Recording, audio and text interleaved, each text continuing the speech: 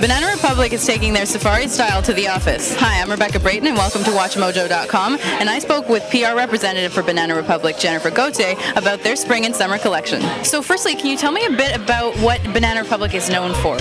Absolutely. Banana Republic is really all about modern, urban, affordable luxury, and I think you can really see that in the collection. Banana Republic was founded on a safari concept, and it really came back to its roots this season for spring-summer. This is a giraffe print piece, which obviously has its foundation in safari, but the collection has really grown and has now really developed a very modern aesthetic and has really taken those staple pieces you would find in a safari collection and built upon them in a really modern way. Tell me a little bit about the trends that we're going to see for the spring and the summer colors and fabrics and stuff like that. We did tons of dresses in bright colors, in neutrals. The bright colors that we focused on were really beautiful magenta tones, really gorgeous jewel tones, bright canary yellow. We did green, we did a really beautiful bright orange, and then a gorgeous sort of cobalt blue. But then it was all grounded with hits of white and then, you know, sort of neutral khaki tones as well. So can you tell me a bit about this outfit? The walking short has become a real staple for spring-summer. This is a really luxurious piece.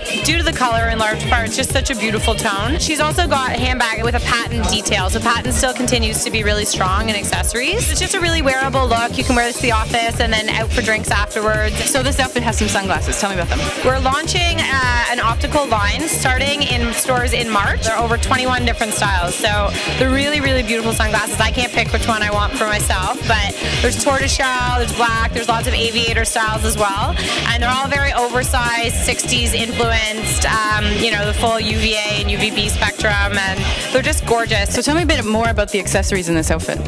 Well, yeah, so the accessories really highlight the dress. The dress is gorgeous with the buttons and the really bright color, and then all you really have to do is add on another pop of color with the headscarf, and then you add a white handbag and it just sort of grounds everything. Luggage style bags are really popular right now, so very structured, lots of pockets. You can put your cell phone and your iPod and everything that you have with you, so it's a great piece. Thank you very much.